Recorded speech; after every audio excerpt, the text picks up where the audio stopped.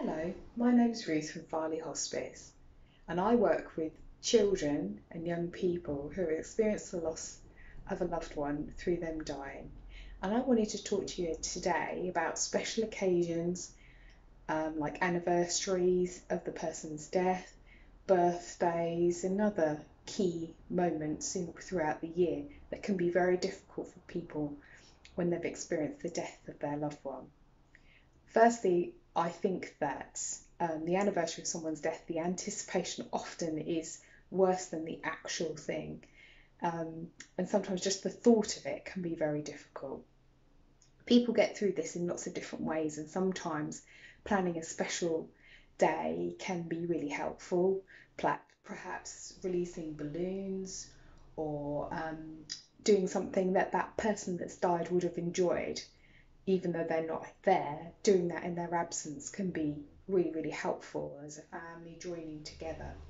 Sometimes it could be going to their grave or scattering their ashes in a place that they really liked.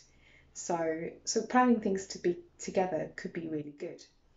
Also, I think sometimes when it's their birthday, that can be very hard for families.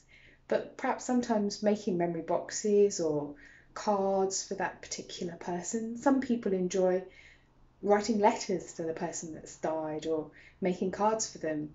Despite them not being there to receive them, you can put them in a memory box or keep them, tie a nice ribbon around them and keep them all together as to remember that person.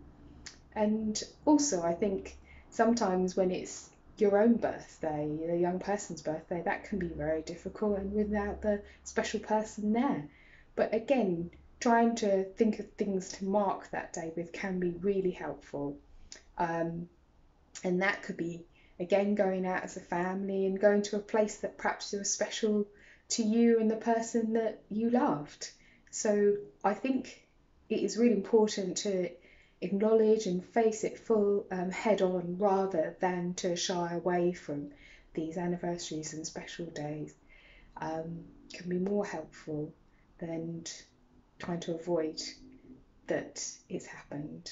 I hope this has helped a little bit in helping you to address these issues. Thank you. Bye.